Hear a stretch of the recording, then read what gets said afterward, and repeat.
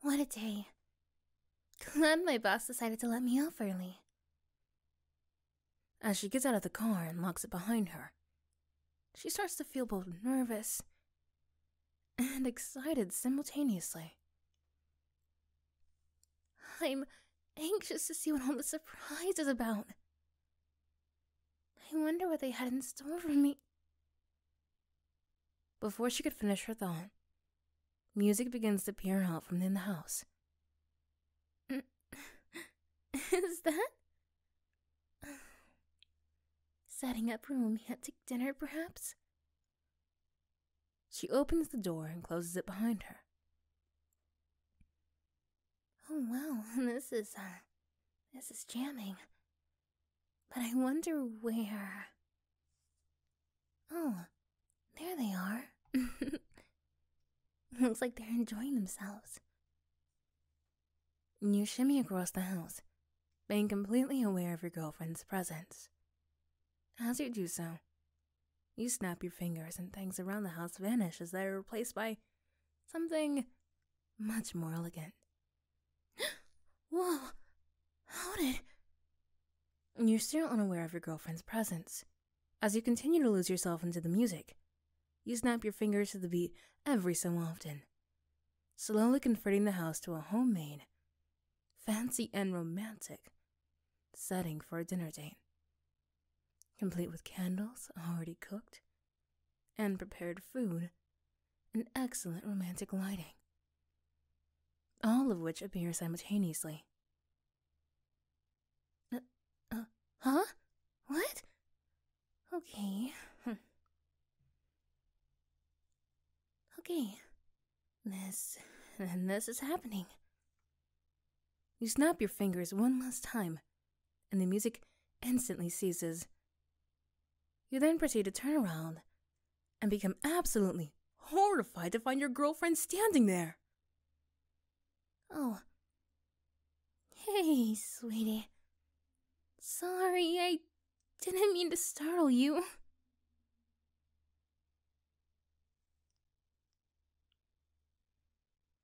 Well, it was kind of a slow night, so my boss randomly decided to let me go home early.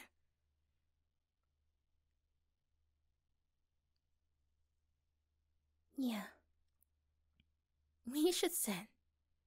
Plus, I really want to know what's going on here. The two of you awkwardly make your way to the living room and sit on the couch.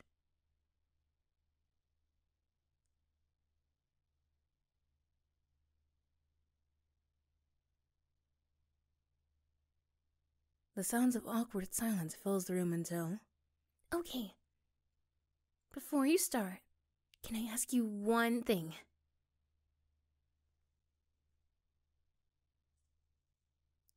Was this the surprise you had in mind?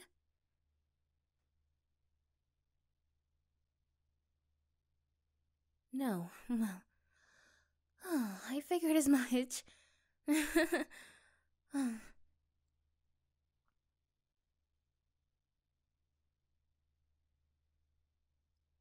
The awkwardness combined with the tension was certainly making the atmosphere unbearable. You decided it was time to come out with the truth.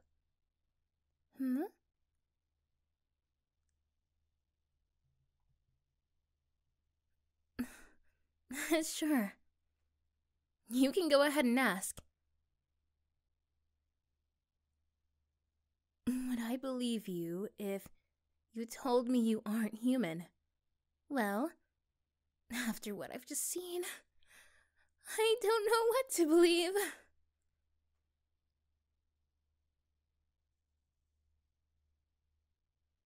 So you're saying...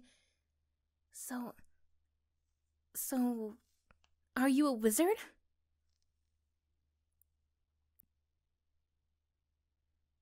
No. Okay. Then maybe a demon overlord. No. An alien? Kind of. You're a what? An entity of sorts. Oh.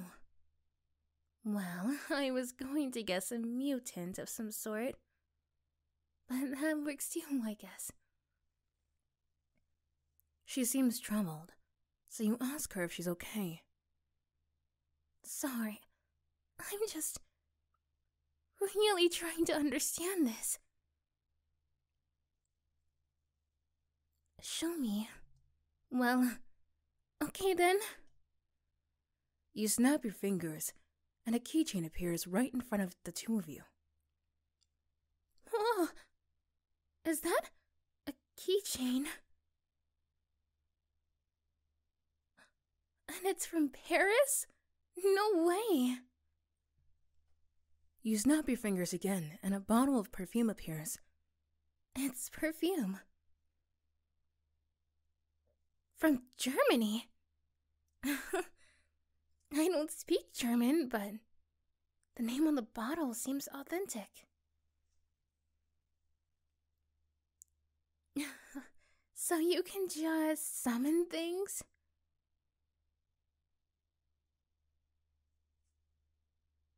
You can also teleport? You clap your hands and vanish in an instant. Yeah? Where did they... You instantly reappear in this exact same spot. Except now, you're holding an apron. Whoa! Wait. Is that my mom's apron you're holding?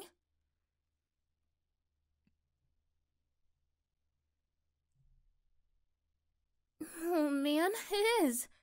It's even got that irremovable stain on it.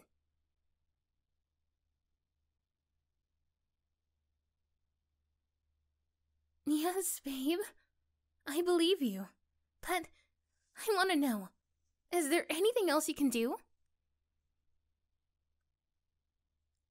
You can shapeshift into other animals or people.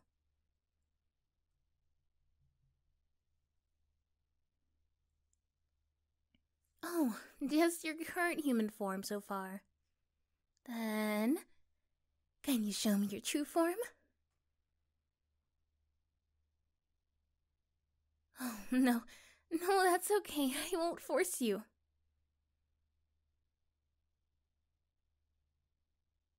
Mad? Why would I be mad?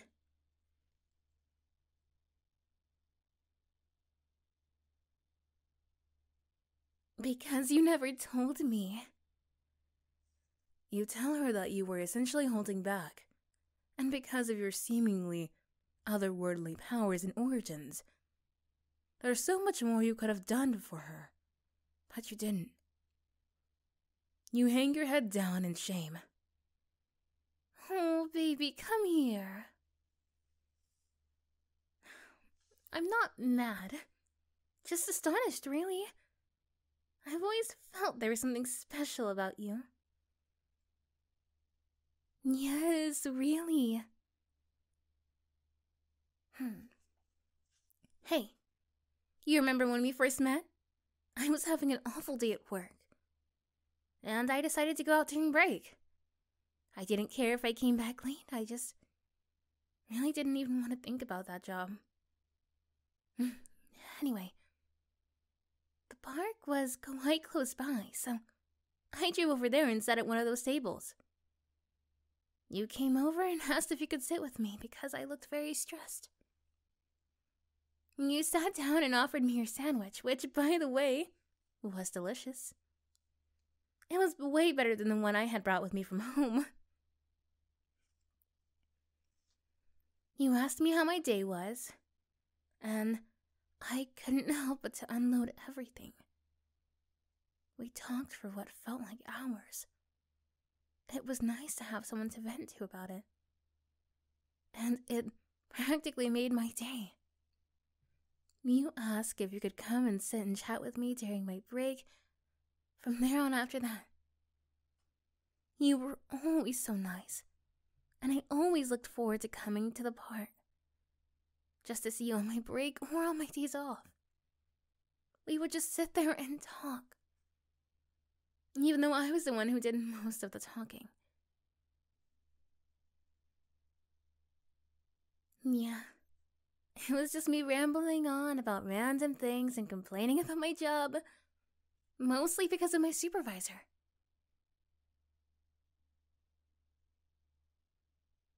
Yeah, now I could see if he was strict, but he was just mean, especially to me. None of my other coworkers like him. I don't think our boss likes him either, which makes me wonder why even keep him around.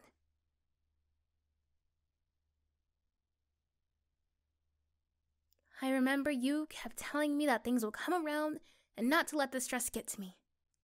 And one day, bad stuff just started randomly happening to our supervisor. He got a flat tire 3 times in 1 week. Then one later, his pet dog ran away.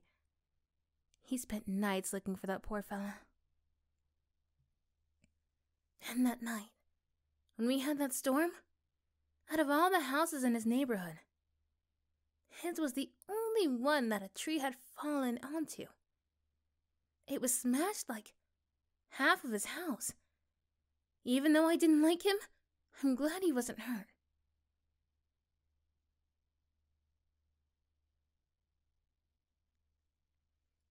He had to move in with his parents until they could finish repairs on the house. Next thing you know, the place was robbed.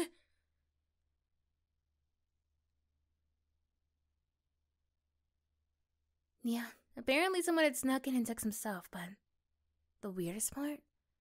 His parents' stuff was left completely untouched. It was only the things he bought with him that got taken.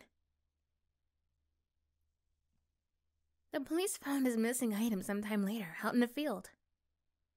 It seems to have thrown everywhere, or most of it was destroyed. They believe they saw a suspicious-looking truck that had his things, but they never found the vehicle or the driver.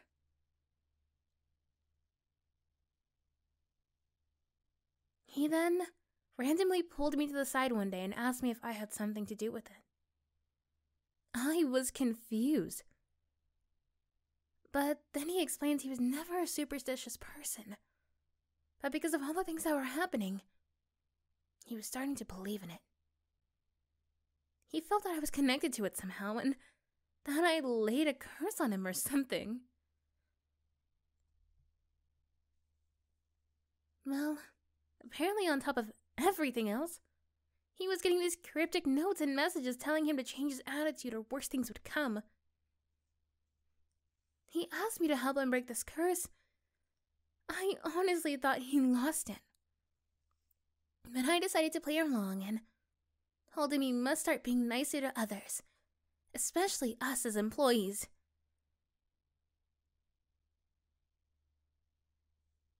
I really treated it like a joke, but by pure coincidence, once he started acting nicer towards us, all that bad stuff stopped happening. His dog finally came back a little later, and he's been nice to us ever since. You know, now that I've found out your secret, looking back, I take it you had something to do with it, didn't you? You shyly nod your head in agreement, confirming her suspicion. I figured as much. I know it's rather late to say this, but thank you. Whether you wanted to keep your secret, or just didn't feel the need to take any credit, it's nice to know that even back then you were always looking out for me. I also really appreciate the fact that you were always making time for me, and helping me out through some rough days. I always wonder how you seem to find a way to get whatever it is that I needed at the time. But now I know. And I was happy the day you confessed your feelings to me, because I would have ended up doing it anyway.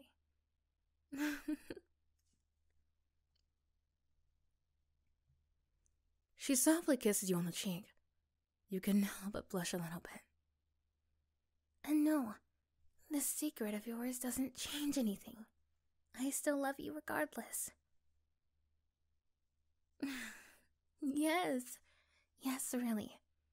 Besides, I should take pride in the fact that my mother felt it was important to teach me and my siblings to be grateful for all the things you have. Even the little things. So don't beat yourself up about it. You don't need to be my glucose guardian just to spoil me, okay? You thank her for her reassurance. You're welcome. I am glad I could help you feel better. And with that out of the way, I want to know, are there others like you? There are? Okay. Where do they come from?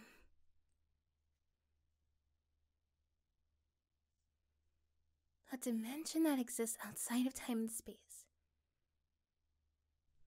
That's where you're from too, right?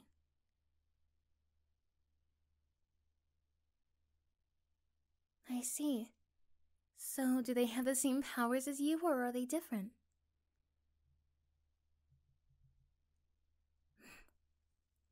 Sorry, I hate to ask so many questions, but I'm really curious.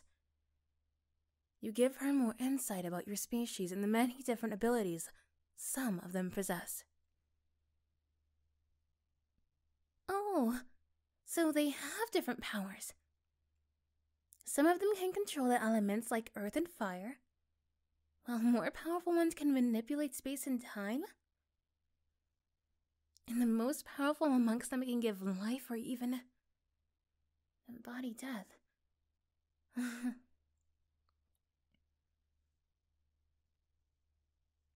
That's, well... Hey, I just realized. Could there be others like you on Earth? No. Just you, huh? That does raise the question. Why are you here then? You withdraw a little, as you were hesitant to give her an answer at first. I'm sorry, you don't have to. You cut her off and explain your reasoning for coming to Earth. You are one of the few in your species to possess a rare power along with some of your abilities. You used to be a widely known troublemaker back home. A troublemaker? That's surely surprising. You never came across as the type to cause trouble.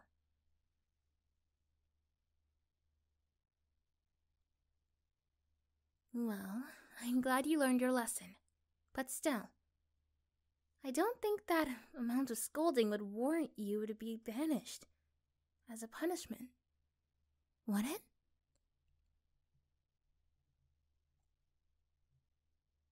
What do you mean?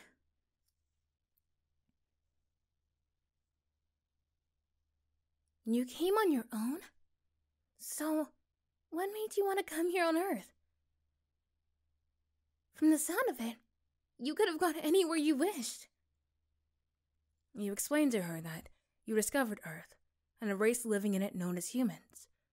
Your curiosity made you fascinated, and so you came to Earth to learn more about them. You asked her if that weirds her out. No, that's not weird. I'm just surprised you seem to be very interested in us, especially how we act sometimes.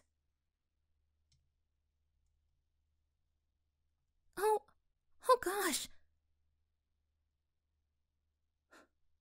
It just hit me. Wouldn't the others know you're missing? Won't they come looking for you?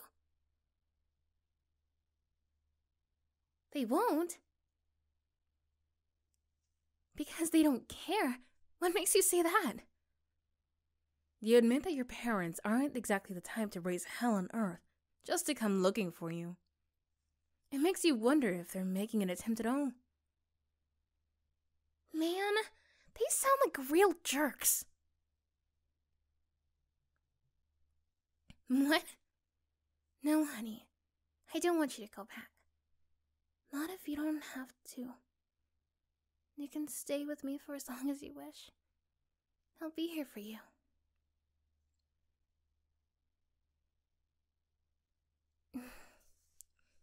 Always.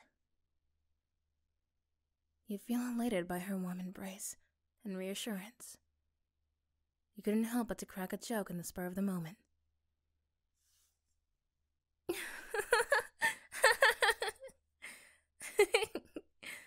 Oh, honey, you're really something else, you know that?